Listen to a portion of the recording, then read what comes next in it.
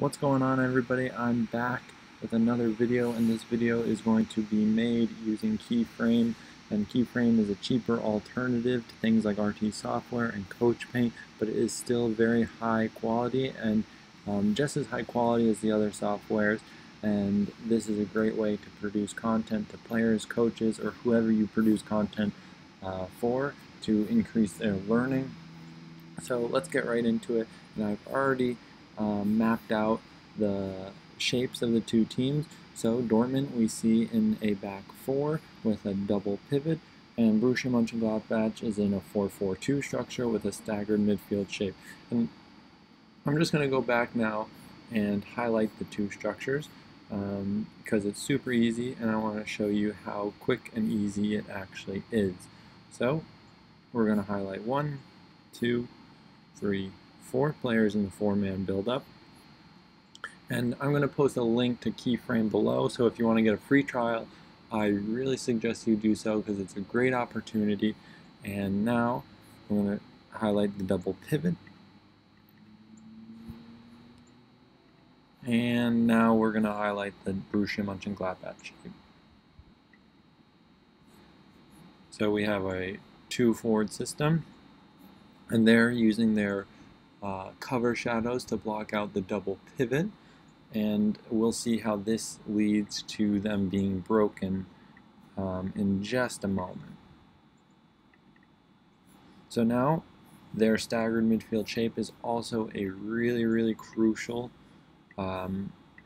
piece of the concept we're talking about. So with this being said, this player, their strong-sided holding midfielder, he is positioned deeper than the rest of the midfielders, and this is really to control the space between the lines. So by this player being deeper, they have more access to players on different horizontal planes, so this being between the lines.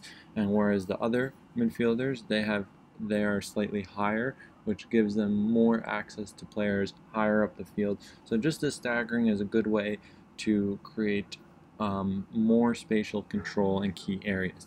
But then what we see happen here is the two forwards, who I will highlight now, 1, 2.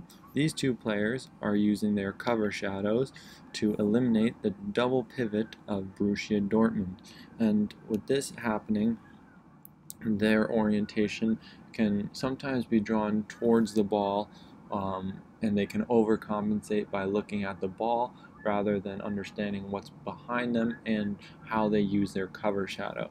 And so we see Dortmund also using a deeper fullback. So this deep fullback will oftentimes produce a tough situation for the outside midfielder, who I'm pointing to now, because this player will now have to travel a greater distance to adequately press the fullback, and this will break the connection he has with his other midfield players. So it can be really challenging for him to press while maintaining connection, virtually impossible with a deeper fullback like this.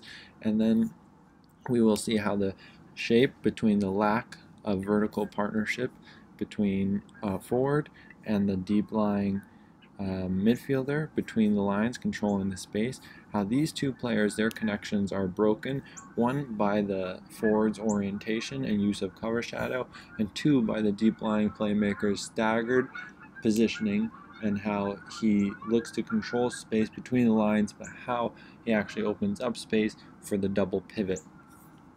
So let's go to the next picture. So now here I'm just going to highlight really quickly the shape again, the 4-4-2 shape, and we see the midfielder for Borussia Mönchengladbach has stepped out and pressed, and then now we can highlight the double pivot of Dortmund. So now here is the deep lying midfielder who's controlling the space in between the lines. He's occupied by Marco Reus right now, and now we have our strong side holding midfielder. who is now free because of the use of the forward's cover shadow. So I will highlight the forward. So these two players highlighted for Borussia Mönchengladbach, 1-2, they're in a vertical partnership, but this has been broken because of the orientation between the lines from the midfielder and trying to control this space between the lines and Marco Reus. And now this player, he was formerly using his cover shadow. So both these players were being stretched in different directions, which then allowed for space to be created between the lines in the platform area. And I'm just going to highlight this area quickly. So this is the space that was created for Dortmund, which will then be accessed through a third man movement as the ball was played from the fullback into the wide player, which will then be played back into the free player.